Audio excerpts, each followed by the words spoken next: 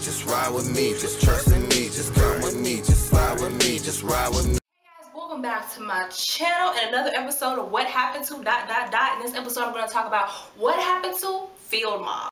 When I see you, girl, I'm tempted to touch, yeah, tempted to touch it. Field Mob included members Smoke and Sean, and you know them for hits like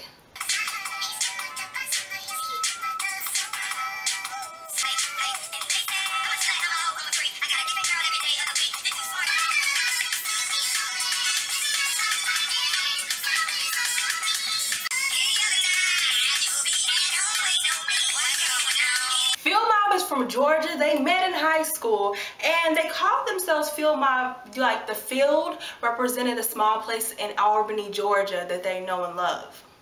Their first deal was from an independent record label, but they were soon connected to MCA in 2000. This is where they released their albums 613, Ashy to Classy, and From the Rooter to the Tutor. In 2006, they had a major deal and they released their album Light Poles and Pine Trees. And during this time, they connected with DTP, Luda's label, Disturbing the Peace, and they released the song Georgia featuring Ludacris and Jamie Foxx. It sounded like this.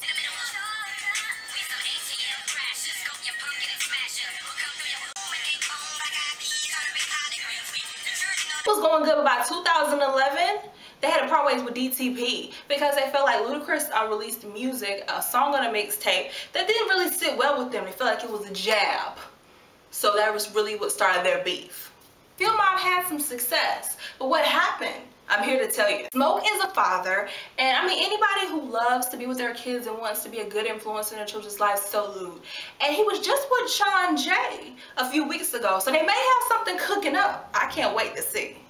Sean J is also a father, and he's been making mixtapes, and he does solo shows. But that's what's really going on with Field Mob. I mean, would you want a Field Mob reunion? They have a good fan base that still checks in and sees what they're doing, and I cannot wait to see what they do next. Subscribe to the channel, and I'll see you later.